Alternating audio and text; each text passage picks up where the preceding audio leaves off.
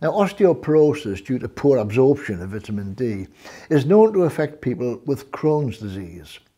In fact, in one case study involving people suffering from Crohn's, it was found that by supplementing with 1,000 units, international units, a day, prevented bone loss, while an unsupplemented group showed significant bone loss.